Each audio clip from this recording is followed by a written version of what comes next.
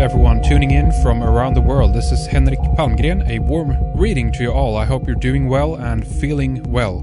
We're glad that you want to spend some time with us listening and hopefully learning something new. We try to highlight many different topics from various points of view. We don't have an axe to grind and we are truly independent.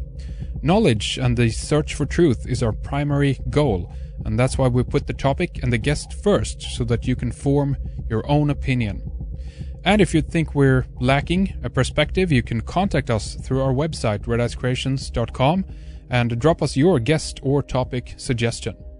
Pierre Sabak is the author of The Murder of Reality, Hidden Symbolism of the Dragon, and he's with us here on Red Ice Radio today to talk about snake symbolism, specifically how this have shaped words and helped to form many of the classical languages like Arabic, Semitic, Hebrew, Aramaic, Persian, Greek, Latin, and even Japanese.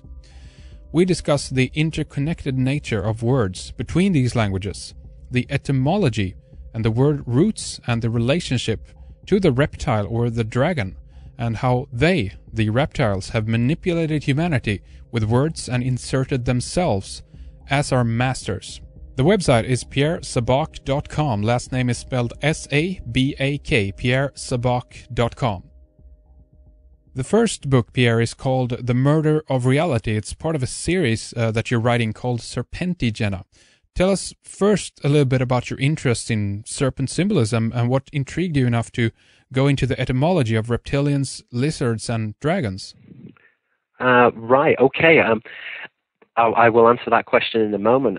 Just before I answer that question, though, is it okay if I just plug the Wake Up Call? I'm going to be doing a book signing at the Wake Up Call, and if you're interested in listening to the researchers Neil Haig, Michael Sarion, and Lloyd Pye, then come along to the Wake Up Call. That's on the 20th of November in Edinburgh.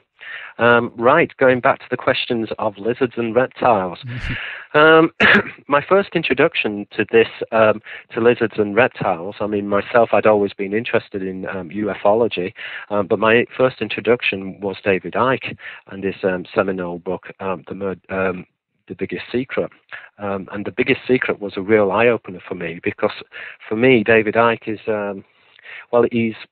he's basically, he's joined together all these different strands, all these different threads between politics, the media, conspiracies, ufology, and looked at Freemasonry and the symbolism. And so it was really all of this information which really got me intrigued about the symbolism of the dragon. And my book took a lot longer to write than what I'd actually anticipated. It took 7 years to write, but it took, I was anticipating that it was going to take 2 years, but in actual fact, it took 7 years to write. 5 years, first of all, to understand the symbols, because the symbols themselves are extremely complex, and then a further 2 years to edit the material together. I'm thinking that maybe it might be a good place to actually look at the symbol before we actually move on to the Serpentigena, which is the Latin word for the serpent race, and how then we can examine the angelic realm and the angelic lineage, and now how that interconnects to the monarchical bloodline in relation to the government and institutions such as religion. So maybe we'll start with the symbols. First of all, symbols themselves are very complex, as you're probably aware. And when you're dealing with the area of symbols, you have a whole range of different areas of study, which could take a lifetime just to study one single area of symbols. You've got astrological symbolism, you've got gematria, which is using numbers in relation to words, you've got numerological symbols, sacred geometry, and etymological and word association. And if you've read my book, then you will understand that my book in particular focuses on etymology and word association. Right. Now, the word etymology comes from the Greek word etymos, which means true, and it is the study of words. So this is really the starting point, is the symbol. So that's an introduction, but we can then try and pinpoint or define what a symbol actually is. So I think I could, first of all, I could give you the standard definition of what a symbol is, if you like the Oxford English Dictionary definition. I think that's always good as a reference, a framework. Yeah, sure. Yeah, so I'll give you the standard definition, and then we'll move on into my definition of what a symbol is, and obviously that's based on quite a number of years of study. So first of all, a symbol is a thing which conventionally is regarded as typifying, representing, or recalling something, especially an idea or quality. So, for example, white is the symbol of purity. Or the other definition of a symbol, which is often commonly cited, is a mark or character taken as the conventional sign of some object, idea, function, or process, e.g. the letters standing for the chemical elements or the characters in musical notation. So, that's the standard definition, and they're the examples. But myself, I give these following definitions of a symbol, and these quotations are taken from my book. So, a symbol is a notational motif used to denote a symbolic equivalent, particularly through the mode of homonyms, e.g. the Semitic noun havilah, a circle registers as for a viper. Now, this is important, actually, because I argue throughout the book that most symbols actually work as homonyms. And homonym is a word which has the same sound, but has a different meaning. So, for example, the word altar, such as an altar where you would sacrifice, is related to the word altar, which is to change. The altar is a vehicle of transfiguration. So, all the time you see these relationships between the symbol and homonyms. Now, the second definition of a symbol, which I propose, is that the purpose and application of a sign or synonym is to substitute the object with a symbolic counterpart. Now, this is important because I argue that the symbol is used primarily as an object of subterfuge. In other words, the symbol is primarily there as the device to mislead people. Because you always have two meanings in terms of the symbol. You've got the outer meaning and then you've got the inner meaning. Yeah. But primarily, symbols are there to actually mislead. So, now going back to the idea that symbols are homonyms, so going back to the idea of symbols or homonyms, if we look at the Quranic tradition, the esoteric traditions of the Quran are referred to as Wuju al-Quran. That literally means the forgotten recitation or the forgotten Quran. In other words, and this is the Arabic word for a homonym. So in other words, the Quran is written with homonyms, and it's written in esoteric language. It's a book of initiation. Primarily the book, the Quran, is a book of initiation. So the outer meaning of the symbol would obviously be the literal interpretation of the Quran, but the inner meaning of the symbol is an esoteric meaning which is aligned to the angelic bloodline, which meets with the monarch. And this is an important idea which I talk about in my book. So perhaps before we move on to the angel, I can just maybe give you a few examples of homonyms, because it's really important to understand what a homonym is and how homonyms are used, or word associations. Yeah. In other words, words which sound very similar, which are often used or layered in conjunction with the symbol. So, just I want to ask you, Pierre, do you consider that homonyms are a way to continue the deceit in one way? Because if we have we hear sometimes that certain words should not be connected with each other, although they're very, very close in their root. Their etymological root is very, very close. Yes. So to me, it seems like a kind of a deceit in itself to say that, no, don't connect these two words. But often I like to do that. How about you? I totally agree, and when you start looking at the Oxford English Dictionary, you will often see that words are not connected where they should actually be connected. And what I've actually found is that particularly the words which have very esoteric meanings, often the etymological root is non-existent in the dictionary. or sometimes the etymological roots might be traced back via the German language, but the German language often is taking its root from the Greek or the Semitic. Right.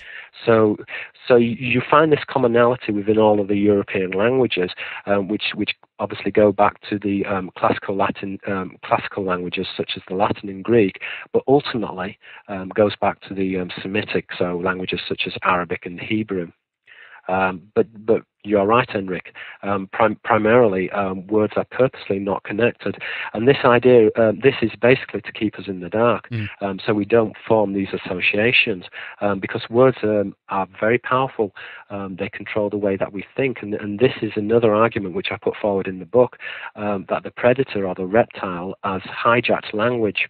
In other words, has taken language and changed it, and they've done this, and they've put in subliminal meanings or words which sound similar are linked together subliminally in the mind.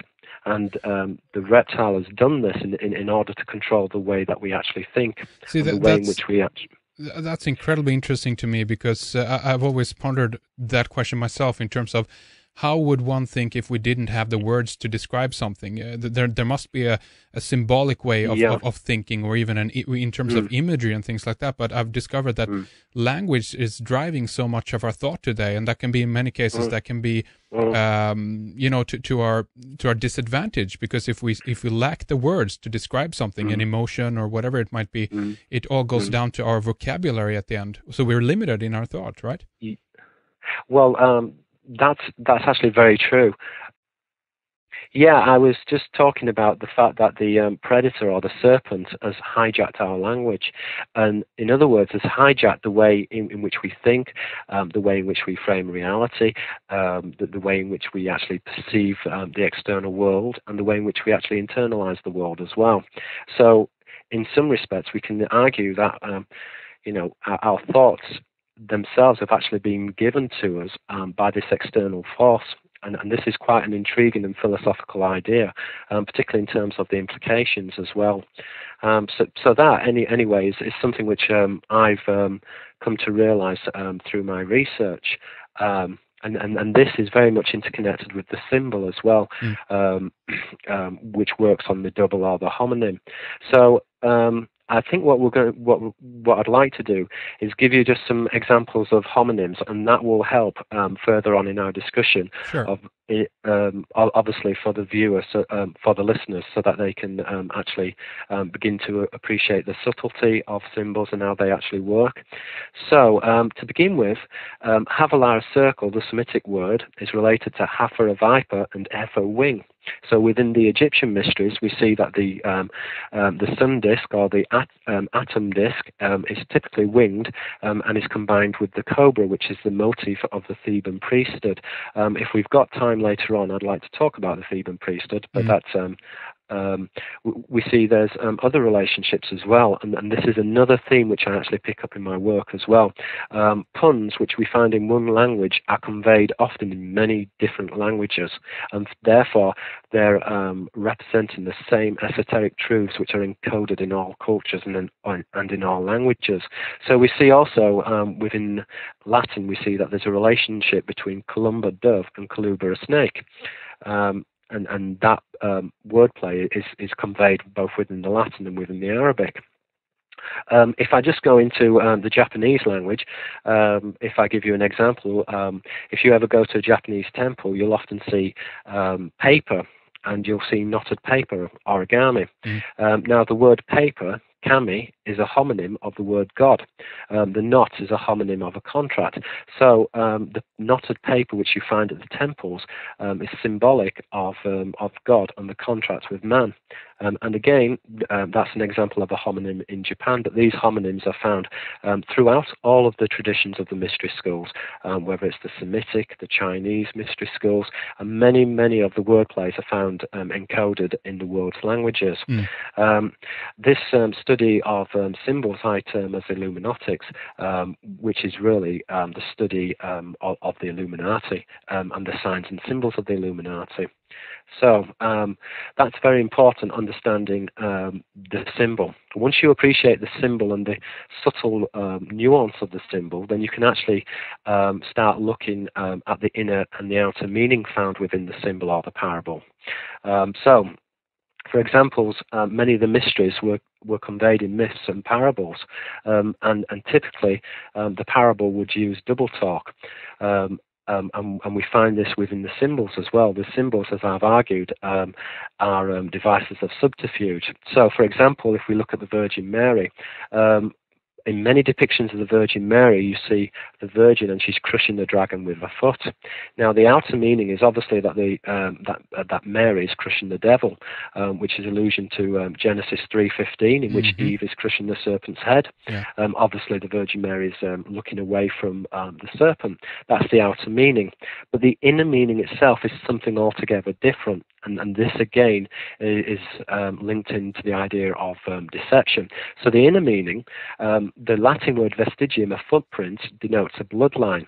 In English, we find the same analogy with a genetic footprint. So in other words, Eve's bloodline is represented as mixed with the serpent.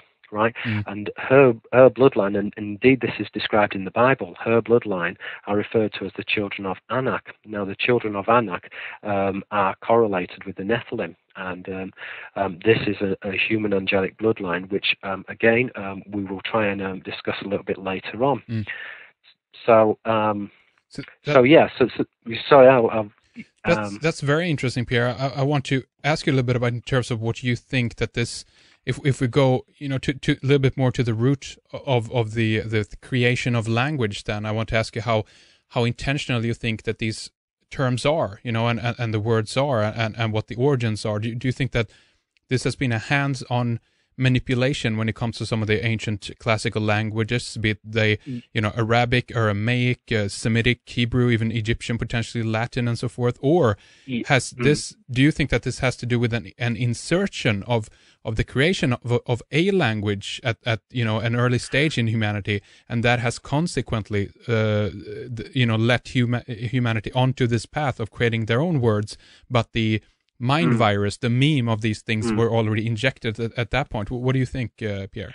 Well, I certainly like the word mind virus, and I think that this is very relevant terminology when we're actually looking at language. I actually think that the language itself I think human beings that the language of human beings was very, very different in the past, and the language of the mammal, because again the predator is reptilian and therefore looks at things in terms of division. So therefore, within particularly the classical languages now and Semitic and modern English, there's very much a strong emphasis on the subject and the object. But I think that emphasis thousands of years ago was not so strong. So I don't think that there was this division, and I think this division through words, through the subject, object, the use of grammar has been implanted purposely, and this is to actually keep us disconnected from reality. Because by reframing our reality through words, then what the serpent is actually doing is limiting our perception and our ability to perceive reality in a way which is objective, and also in a way which is also subjective as well. In other words, they're very much framed and have restricted the way in which we as human beings can think. So, the question then becomes, how do we actually break out of this? Sure. It's almost like that we're actually within a straitjacket, and how do we break out of this? Do we have to go as far as rewriting language? I mean, this is an intellectual question. It's a philosophical question, but this is very, very relevant, because it's relevant in terms of that we are being controlled and manipulated through words, and they have this effect and hold over the mind. So, this is the question. There's been scientific studies out there which proves that even our DNA actually are influenced by words, by frequencies, and by the subtle context of words and things like this as well. So this is a reality that we're faced with, and we don't know how it would be if we didn't have this. Also, in one way, we're trapped in the box, but we don't know what it looks like on the other side of that, obviously. Yeah, and that's actually a very good metaphor, and this is our words actually control us. And when we start deconstructing words, so for example, the word delight, I mean, D in English is a negation, so delight is happiness, but literally is not light. I mean, these all have subliminal effects on the way actually how we look at language, how we view what is happening. I also argue that there's that you find words which repeat in many different languages, and words which are similar in one language are also conveyed phonetically in ways which are very similar in other languages. And I argue that these relationships of words which sound similar, what they actually do with the subconscious mind is that they form subconscious associations or subliminal associations. Mm-hmm. And by having words which sound similar but are obviously different phonetically, then what the mind is doing is inferring a connection. So for example, I will give you an example. The homonym son in English is also a son, as in a little boy, you know, and is connected to sin, because you find the connection between the death of the firstborn, and you find that association with the word morning as well. The English word morning, as in the sun rising in the morning, is also a homonym of to mourn, as in death. So you see this relationship between the son, identified with the firstborn son, in relation to sin, connected to mourning and death. And this is very subliminal and affects the mind.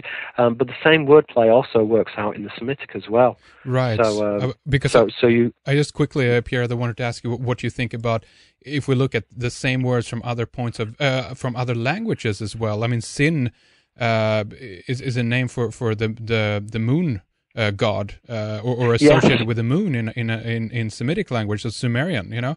So is that part of the whole thing as well? Do you think that we carry multiple meanings of these words, or many different languages, do you think, kind of incorporated into our cellular memory, as it were? Well, I tend to think that these word plays are conveyed and are often identical in many different languages. And again, this is intentional, because these word plays and word associations are there actually to control us, and to control us at a very subliminal level, so we're not actually aware of this manipulation or control. It's quite relevant here to quote a section from my book, because I talk about control at the beginning of The Murder of Reality, and this is a little quote which I think is probably quite relevant to our conversation at this point. I write, language is like an encryption key. Initiation permits one to access knowledge at a security clearance level. Understanding words is a means of bypassing the guards and stealing the security card. Okay, so... Yeah. So basically, if we begin to break down and understand words, then we can then begin to decode and understand the signifiers and what the symbol actually means, and then we can also look at how the way we are actually being manipulated as well. Do you think that this has been inserted there as well as a means for those people who? I guess we can use the term, intelligent enough to spot this, or to realize this, to try to learn these tricks for themselves, or why do you think it's open like that? Like if for those who can find this key, to them many of these things won't be as troublesome, and if we get savvy to them, we won't be as easily, at least, manipulated by them, right? Well, the key traditionally has been through the mystery schools. So obviously. In the past, you would have had to have been initiated, and then you would have studied language, and you would have studied homonyms, and then you would have obviously gone from looking at the outer mysteries and looked at the inner mysteries. But this was often based on one's bloodline as well, and your relationship to the human angelic bloodline. And there is a very clear distinction between the serpent and the mammal, which is represented in the mystery school. So hair and menstrual blood is typically used to represent man or the mammal, and you see that the serpent is used, the serpent, the dragon, reptile, bird, fish, these are all signifiers used to denote the fallen angelic lineage, because the serpentagene, or the serpent race, is described as serpentine. It is much more explicit, and to go back to this is what I argue, is that the serpent itself is the architect of language. Okay? So we ourselves did not, if you like, write the script. These are not our words. These words have been put into our mouth. And to realize this, we have to go back into the many, many different languages. But once we start looking at the different languages, and I'm going to give you some examples here, then you can realize that the control is endemic, and it is throughout all human culture. So I'm just going to have a look, first of all, at the Semitic and the Greek traditions, but I'm going to look at some words. So, for example, if we look at the word nakash, a serpent, that is correlated in the Semitic with nahash, which is to deceive. So the serpent is a deceiver. And we find this relationship also with ifrit. Ifrit is the Arabic word for a malevolent jinn. It comes from the stem fritar, which is to deceive.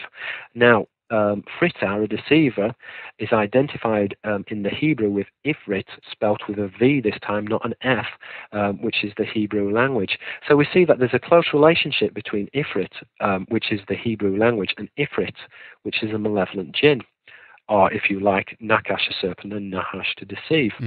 Okay, and this is very much entwined also within the Greek and the classical mystery schools as well. So, for example, we see the wordplay with the word philosopher. Philosopher is a lover or a brother of wisdom.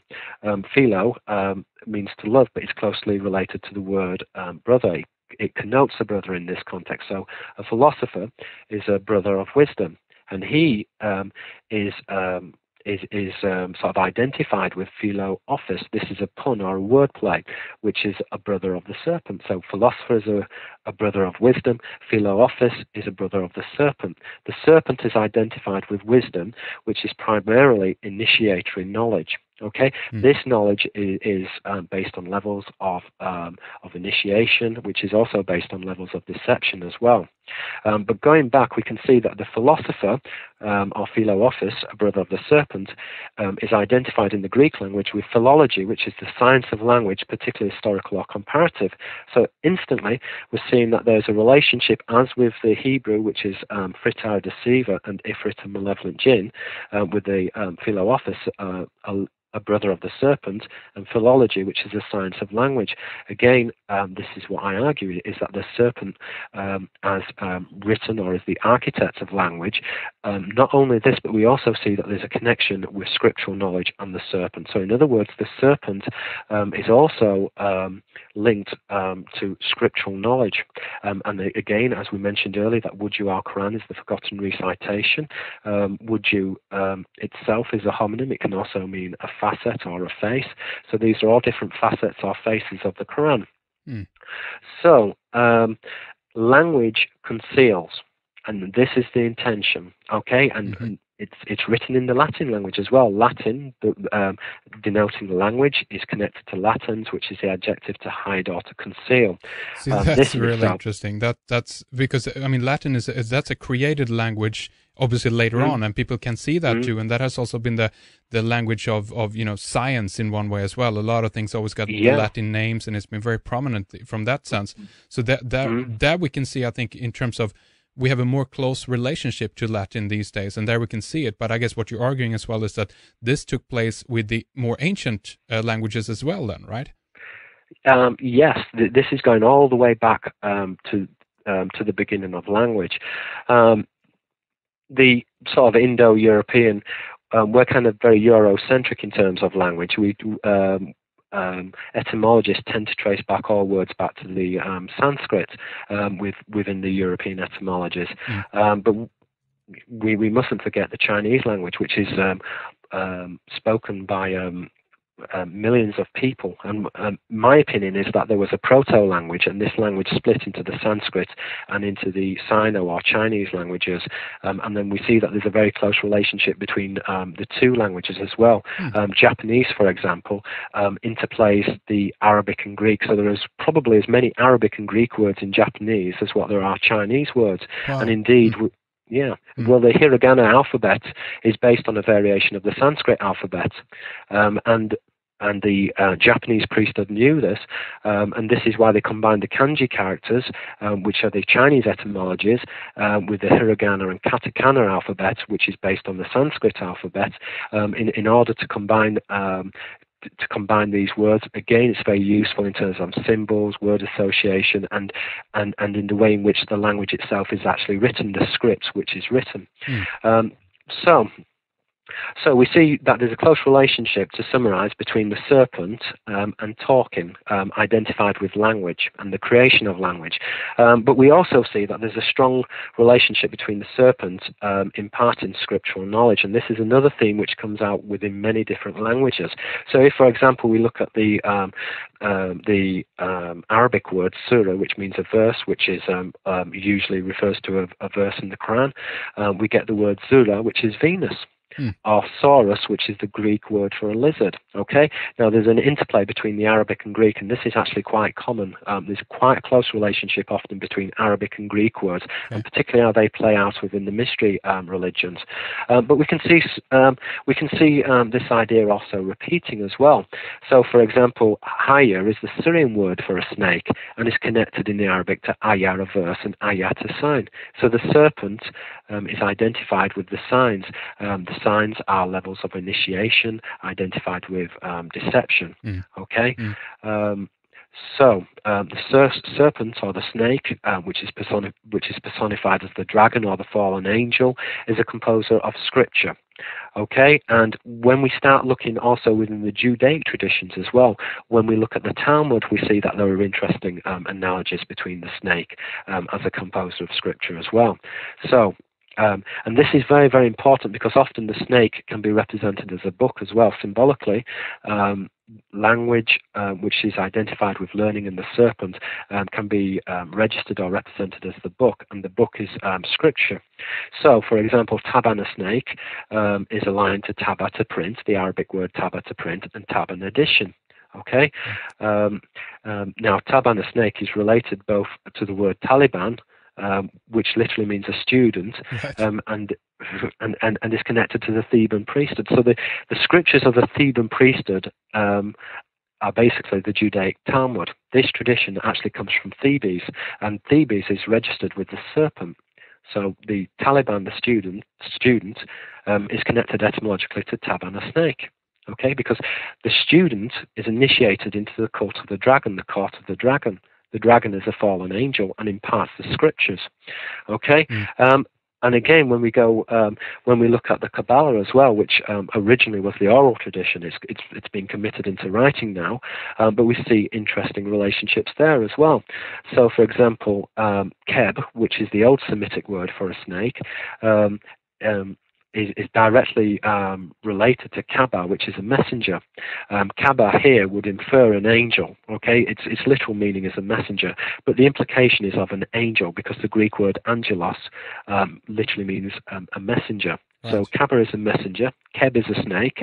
Now, Kebel is to receive, and Kabbalah is the oral tradition. So the oral tradition was received from a serpent or a messenger. But in addition, we can see that Kebel, to receive, is followed by the word Kaba, which is to hide. So this knowledge which was received is hidden. And this is very, very important when we start looking at the Torah, the Talmud, the Quran, because these are esoteric documents. These are written in layered language. Okay? So the initiate is given a fuller range of meanings in terms of the meaning, whereas the congregation would be given the literal meaning. And the literal meaning is all about control as well, whether this is whether this is at the political level or the personal or social level. But these are all facets of control. So, to repeat this idea that the serpent is an architect of language, and this is very, very important, and it's a theme which is repeated within the Semitic language. We find it in Japanese and other languages. So, this is just quaint. Didn't the Arabs have quaint beliefs? This is found in the Chinese, this is found in the Japanese, and these same wordplays are repeating over and over again in many of the world's different languages. Right. but going back to the Semitic, we see that the word Sefer, a book, is directly analogous to Seraph, a snake, and Sefer, a language. Again, the snake is a composer of language, is a composer of books. The implication is the composer of scripture. As we said before, Ifrit, which is a malevolent jinn, is analogous to Ifrit, which is the Hebrew language. Okay? So, as an extension of this idea then, the snake informs our academic institutions.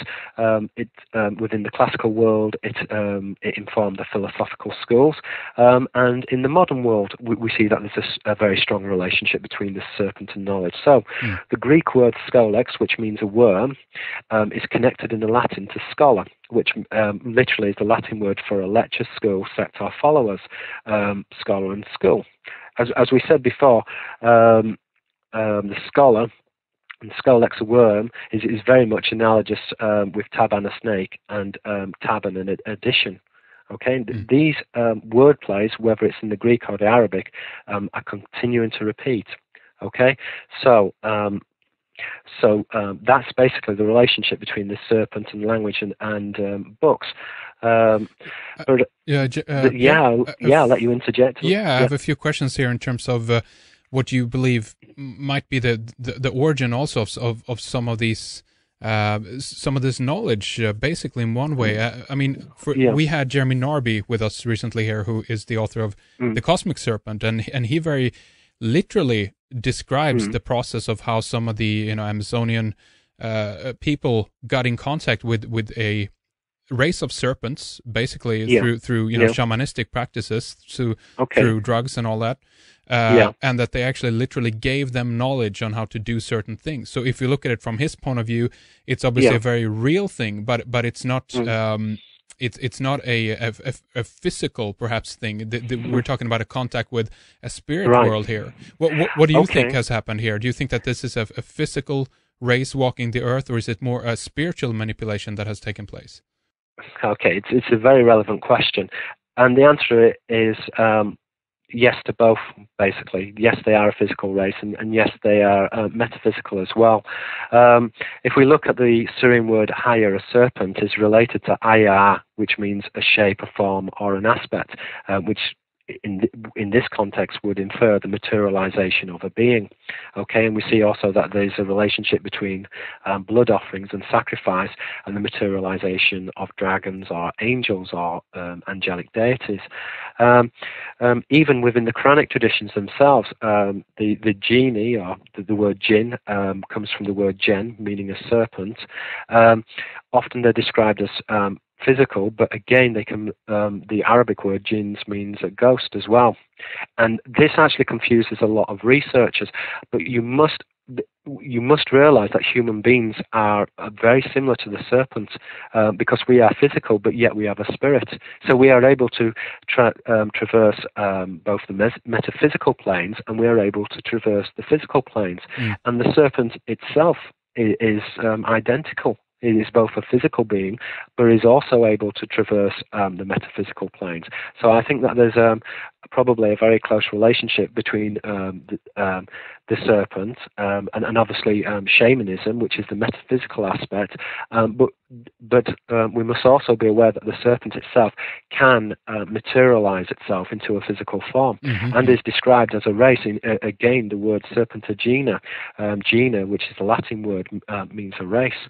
So this is a race of beings, but it is connected to the spiritual realm, and the etymologies with the dragon and serpent is closely connected to the idea of the spirit. So the dragon itself is often linked to a shamanic or a spiritual aspect, which is very important within the traditions. Yeah. So it's a very it's a very relevant question. But yeah, these are physical beings, but they're also spiritual beings as well. Yeah.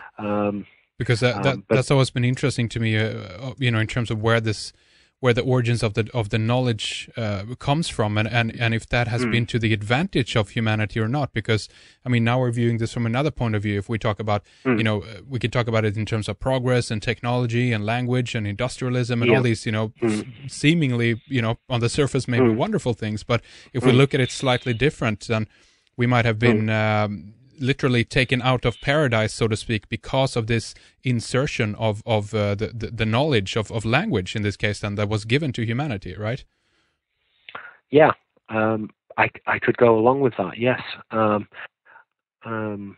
Yeah, the world is a very different place as a result of language. The Zulus themselves talk about the fact that before there was language, that human beings were telepathic, and that human beings were magical beings, and this was before the serpent came and injected us with language. So there is perhaps a lot of truth with the way in which language controls the way we think. And again, many of the Buddhist ideas is about actually going beyond the word, or actually trying to empty the mind as well, in order to experience the essence of reality, the essence of being. So this is very, very important. But it's interesting how you mention the fact that the serpent is a bringer of knowledge, because not only do we see that serpent is a bringer of language and is connected to the scriptural traditions, but we do actually see within the etymologies themselves that the serpent is a bringer of knowledge. So when we look at the word genie, for example, where the word gen, a serpent, comes from, we see the relationship in the Semitic with the Hebrew word geoni, which means brilliant or intelligent. And geoni informs the English word genius. So we see that there's a close relationship. And again, when we look at the fallen angelic line, the Shaitani as well, the Shaitani is the plural word for Satan. We see that the word shatter, shaitan, is very closely related to the word shatter, which is the Arabic word meaning wise. And the Arabic etymology, shatter, informs the Latin root scientia, which is the Latin word for knowledge or skill in English science. So in actual fact, the word for science, school, philosophy,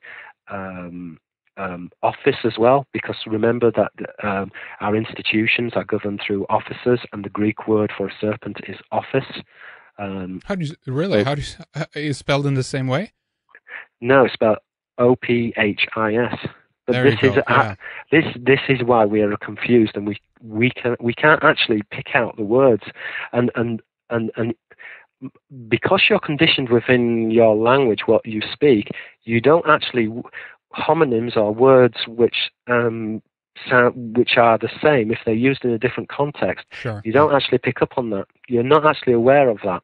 You're aware of that at a subconscious level, but at a conscious level, you've been conditioned to actually to use the word within a particular context. So the serpent, it informs language, it informs science, it informs the philosophical schools, and is seen as being clever as well. Okay, so the Latin word serpens, which is where we get the word serpent from, is related to the word sapiens, which means intelligent. Right. That's the Latin. But the Arabic also, afa is a viper, and kafa is the Arabic word to know. The k sound in the Arabic is closely related to the h and sound. So khafa and afa are very analogous within the Arabic language. In the Hebrew, the same relationship would be havana, understanding, and efer and asp. So the serpent is deemed as being intelligent. Okay, as we said earlier, the jinn also are intelligent. But the idea of intelligence is found universally within all cultures as well. So the Zulus are within the African tradition. You have the serpent being Nyoka. Literally, his name means the instructor or expert. Okay, the Chitahore, which Credo Mutwa, the Zulu shaman, talks about. The word Chitahore means children of the snake or children of the python. Okay, but the Chitahore are also referred to as the talkers. In Japan, Tengu, which are the serpent deities, the word Tengu actually means heaven's dog, but the dog is a symbol of the dog star, which we might get into a little bit later on if there's time. But basically, we've got Tengu, which is related to Tango word. So we see the relationship, whether it's in the African languages, in the Arabic languages, in the Japanese language, or in the Greek, we see this relationship with the serpent as being an instructor, an expert, an initiator. Now, is that, do you think, subliminal programming in that sense by inserting themselves, their own, relating to themselves in that way, because I would figure as well then that these words wouldn't carry the negative, perhaps because of religious, the religious context. Yes. Serpent wouldn't carry that negative connotation that it might do today, right? At that point. Well, it's very interesting that you actually bring this idea up, because I'd never really looked at it before, that the serpent was putting in positive connotations or words associated with the serpent in order to program human beings. Right. But I think that that's actually a very clever response. And I think, Henrik, you've actually hit the nail on the head there. This is very, very true. And it goes back to the idea of human beings being programmed through language, right. and that the serpent is an architect of language and is therefore the architect of this control. Okay, and the architect is a very prominent symbol of the Mason or the Freemasonry as well. The builder is a symbol of the angel, and that's something we'll talk about a little bit later on. So we've talked particularly about a relationship between serpents and intelligence, but we also see this. The serpent is a symbol of the angel. And we can see this reference with intelligence in relation to the angelic lineage as well. Yeah. So Malak, an angel, is upon a mock brains.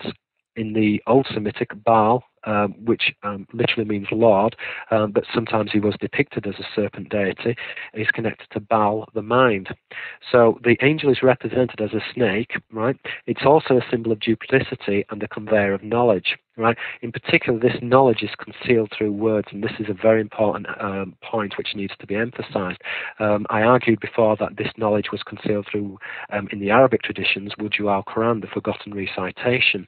Now, the angel, in addition, is connected with Venus, in which the Latin word Venus is Lucifer as well.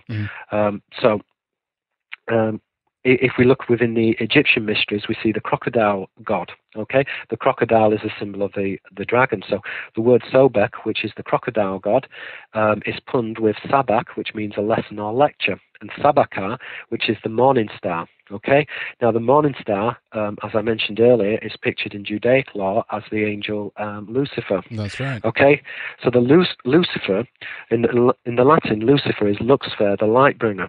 Okay, now etymologists often trace Lucifer to Luxfer, the light bringer, but in actual fact, the Latin word Lucifer is going back to the Semitic, because Lucifer is really from the Semitic root Lesaphar, which is the Hebrew verbal stem to tell.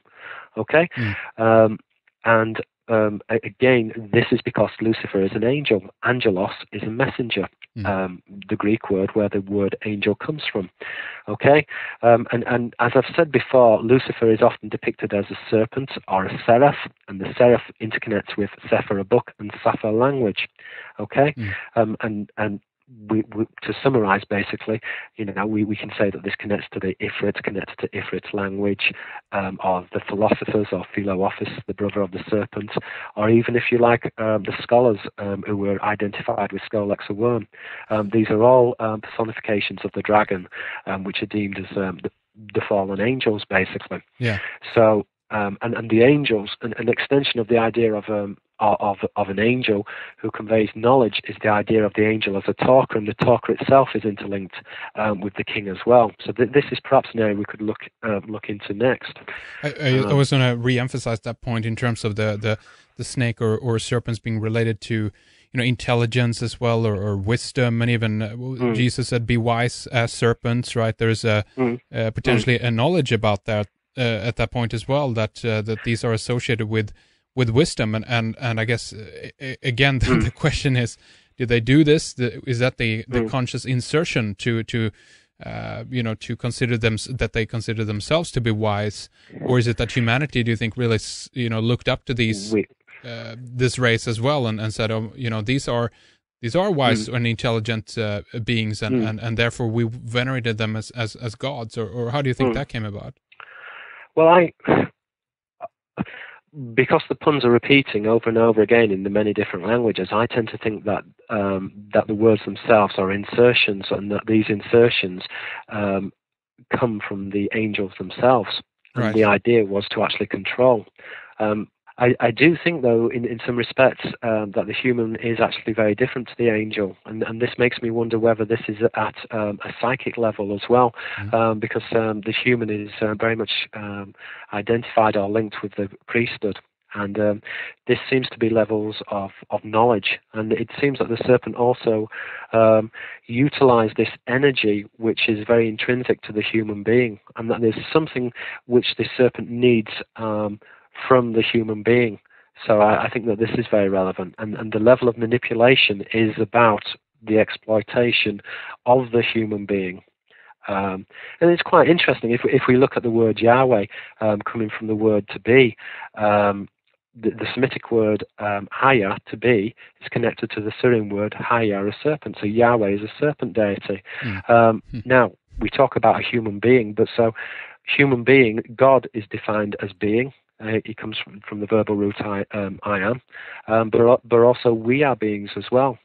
So in some respects, particularly within the Gnostic traditions, the human being is described as godlike. And we can also see this idea also conveyed within the Luciferic traditions as well, and even within Satanism as well, that the human being takes on this godlike status. Right. And within Buddhism as well, that the human being is a manifestation or a materialization of God, or that God expresses himself, herself, through his creation. These are all sort of abstract ideas. Yeah. But going back to the idea of the angel as a messenger or a talker, the word, the Greek word angelos, which means a messenger, is a translation from the Hebrew word malak. Now, esoterically, malak means a shining king or a shining snake, but rabbinical scholars trace the root to the Arabic root amar, which is to speak or to command. Okay, and so we see that there's a relationship with the angel and talking. In addition, we can see that there's a philological connection between the word malak and melech, which is a king. So both the angel and the king is identified with talking. Okay, and this idea is conveyed within the Syrian and Arabic. So haka, to talk, is connected to hakim, which is the Arabic word for a king. That's right. And the Babylonian word akan, a snake. So we see here that there's a relationship between the snake, the king, and talking. And this is important because talking is also, it's established with the talking is connected to the religious law, but it's also correlated to the laws of the land and to parliament as well. So the English word parliament comes from the French root parler, to speak. Okay, and parler is related to the Sanskrit root pala, a king. Okay, in the Semitic languages, pala is rendered as paro, which is a pharaoh. Okay, and these etymologies in the Akkadian language, which is the Old Semitic, interface with piar, which is the Akkadian word for a snake. Okay, in the Persian, the piar is rendered as peri, which is the serpent race. Okay, now the serpent race are identified in Thebes with the Serpentagena. They are known as the Tabani, or the Angogena in the Latin. Okay, the homonym Angogena is a homonym in the Latin. Angogena means a Theban, or it literally means the serpent race. And this is connected to the Theban priesthood. But going back, the snake is a personification of the dragon or angel. Okay, and is very much connected to talking. Okay, connected to scriptural knowledge and the interface with government and with religion. Okay, now the angel is also connected to the boat as well, and the symbol of the boat, because the Hebrew word malak, an angel, is a homonym of the word malak, a sailor. So the angel is deemed as a sailor. Okay, we find this also within Latin as well. The Latin word host, which literally means army, sometimes it gets translated as multitude, is from the Hebrew word saboath, which means a crew member of a naval vessel or an itinerant of a naval vessel. Okay, and that root saboath, which in the Latin is the host or the angelic host, comes from the root sevet, which means crew. So an angel is deemed as a crew member, and the boat is an important symbol of the angel. And it is, in addition, the boat is also connected to worship. If we look at the word worship, ship, okay? In the Old English, worth and Skype, which means worthy ship. Skype is from the Greek root, I think it's from the Greek word meaning a boat anyway. So we see that the boat is an emblem of the angelic host and is associated with scriptural knowledge, and it's symmetrical with the formation of the law and governance, okay? And that's very important. So I'm just going to give you just a list of a few words just so that you can get a feel for this as well. Right. So how the boat is a symbol of the angelic host, okay? So in the Arabic, we have the word safina, which is the Arabic word for a ship, boat, or vessel, okay? In addition, safina is the Arabic word for a blank book, okay? That same wordplay is found in the Greek. Biblos, a book, is identified with biblos, a type of boat. Okay, and biblos is where we get the word Bible from. Okay, it's also identified with bibia, to drink, which is a symbol of the communion. And we can see how these symbols are layered, and very nuanced. And this word association and this lateral way of thinking is very, very important when we come to interpreting symbols. It's very important not to be very fixed and very rigid. In the way that we're very fixed and rigid, we will often say, you have to spell a word like this, not like that. But we've been conditioned to be rigid, and this rigidity stops us from being able to see the truth, to interpret the inner meaning within the symbols or the inner meaning within the words, because we become too blind. The word may sound phonetically the same, but if it's spelt different, we can't see it. We're blind to it. As what I said before, how many Greek scholars who see the word office connect the word office, serpent, with office, but the office comes from the word opus, which is to work, and work here is identified with a serpent, which would be the initiant, and connected to offer, which is an offering. So this would be identified with worship. But anyway, this is how we're kept in the dark, through the use of words and through spelling as well, so that we don't actually form these connections. Well, that's really the tip of it. If it all is magic in that sense, then it can't be more clear than the fact that we spell the words. It's a spell that has been put on us, and and we have to break free of that spell, obviously, in that sense. I think, Pierre, that this would be a good place as well to begin to round things up here for our first hour. And obviously I want to mention your book title again, The Murder of Reality, Hidden Symbolism of the Dragon. And I've been going through a lot of pages in your book. I've been going through some of these connections that you've been talking about, and it's just, the entire book is filled with these, the etymological connections in different ways to different languages, and shows it kind of demonstrates the idea, obviously, very, very well, in terms of how the interconnectedness is between different languages, and also how it kind of takes you on a whole, a route, as it were, through history, but looking at it from a point of view of words. And I really, really enjoy the book, and I think it's really well made, and I think it will unlock some aspect to how we think about and relate to words, and again, just to see the connections, so many connections to the serpent is just it's just incredible. And Pierre, the best way, obviously, I guess, for people to get a copy of the book, if they're interested, is to go to your website. Tell us a little bit more about the site and how people can get to it. Okay. If you go to www.pierresabak, Sabak is spelled S-A-B-A-K, just follow the links, and that will take you to the bookshop, to David Icke's bookshop, and he's actually the sole distributor of my book. So the only place where you can actually get a copy is through David Icke's website. But if you go through my website, that would be great, because obviously I'm looking for traffic on my website.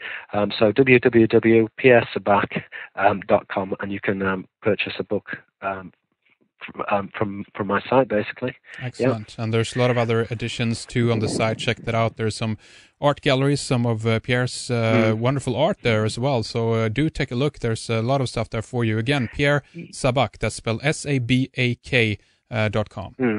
And I'm also, in addition, I'm also trying to place some articles on my website as well, maybe one every 2 or 3 weeks. So, keep on coming back to the website, because there's always new material which I'm trying to put on and update continually. So please, check out the website. And again, just to mention, you'll be at the Wake Up Call for some book signings as well here. This is in Scotland. And yes. if people want to have more information about that and check out some of the speakers and all that as well, go to thewakeupcall.org.uk. And when was this again? Remind us when the date of this was, Pierre. It's 20th of November, and it's in Edinburgh. So just go to the website, and that will give you all the details which you need in order to purchase tickets. It's my first book signing, so that should be interesting, because I don't normally do book signings, as David Icke is the sole distributor of my books, but this is a one-off. So yeah, Excellent. Come along, and it'll be interesting to talk to everyone.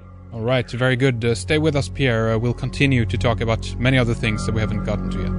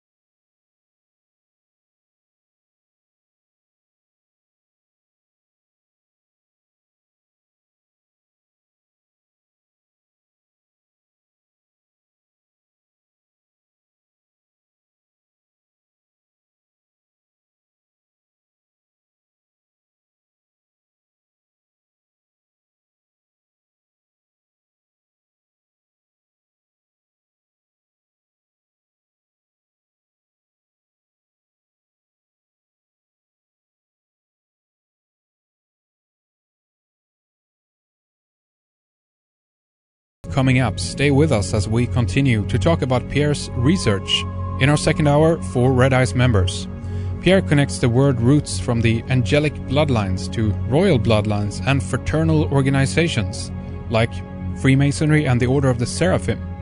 The words are interlinked, and Pierre shows how the Bible, law, maritime law, government is connected to the serpent. We discuss leaders, Caesar, Starman, and modern politicians' use of deceptive words to spell bind people. We discuss the Theban priesthood, Oannes, the fish people, and even the abduction phenomena and the grace. I also ask Pierre how he does his research, if he ever gets lost in it all, and if finding the language keys are difficult. It's another way of thinking about words and rethinking the way words might have come about. Question the roots of it all. That's never a bad thing. We take way too much for granted. So don't miss the second hour. All information on how you can get access to our members area can be found on our website, redicecreations.com. A 3-month subscription is €15. That's just €5 per month. And you'll get full access to our entire members area. It's safe, it's easy, and you'll get instant access. So thank you for supporting independent and commercial-free radio.